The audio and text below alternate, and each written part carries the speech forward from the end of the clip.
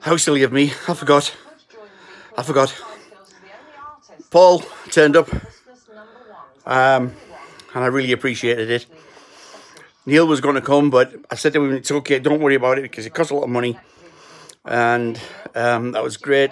You know, Paul got there really, really good. We had a good...